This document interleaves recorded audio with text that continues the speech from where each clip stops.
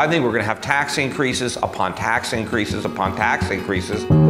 This debt that is building up is like a cancer. It will literally destroy our country from within. $17 trillion.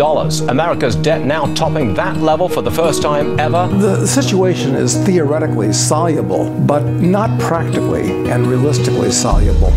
Right now, interest rates are at zero. They can't stay here forever.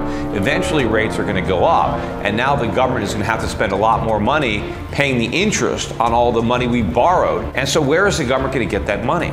Since Inauguration Day, President Obama pushing for 442 different tax increases. Here in California, it's outrageous what we're paying. Burger King is to invert itself as technically a Canadian company so it can pay the lower Canadian tax rates. Burger King is a victim of the war on success. Started out very small, the taxation level of Americans, but now it's turned into an avalanche. I think it's a very dangerous time to be an American. The government has all this debt, and it's counting on milking the taxpayers to pay it off. You've got to do something to cut your tax bill.